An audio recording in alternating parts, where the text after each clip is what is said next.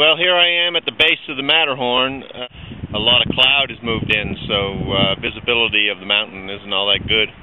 But the rest of the mountain is fairly clear, although seems to be more cloud moving in all the time. The altitude here is about 2,600 meters. It's noticeably a lot colder up here. Don't really notice thin air or anything, but it's a beautiful view. See if I can show you some of the glaciers. There's a resort up there, believe it or not, up on top of that glacier. Snow-capped mountains in the Swiss Alps. Yeah, the Matterhorn is clouded in, so you can just see the base of it.